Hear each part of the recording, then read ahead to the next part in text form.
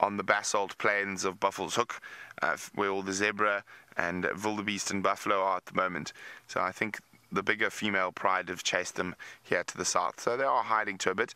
And also must remember we've had a lot of movement with the Matimbas up and down and around, and Birmingham's chasing them, and so there's been a lot of male anarchy as well. So that's why they've probably a bit nervous at the moment. You can see there's a nice bite on her bottom, and it's healing up quite nicely now, but they definitely look like they've been in a bit of a box up with another set of lions.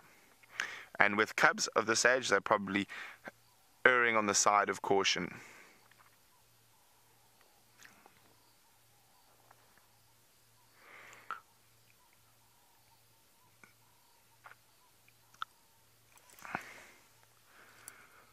So there we go.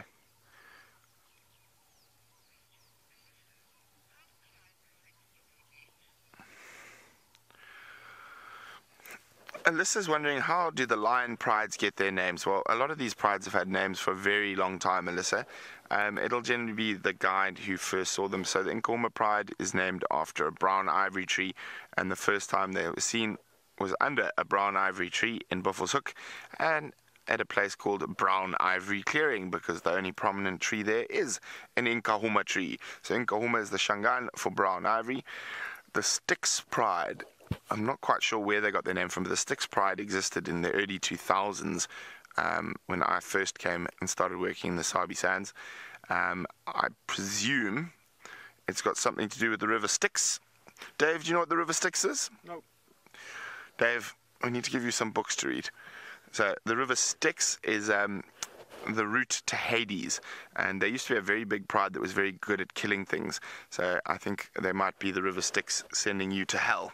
So I think that's the original where the Styx pride got their names.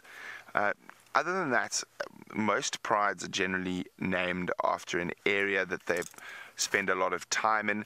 So the Tsalala pride is named after Tsalala Pan, which is in Londolozi.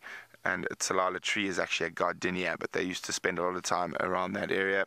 The Mangen pride, which is a break-off from the Tsalala pride, spends a lot of time in the Mangen river system, which is also to the south of us. Male coalitions, I'm not quite sure who named the Majingalans.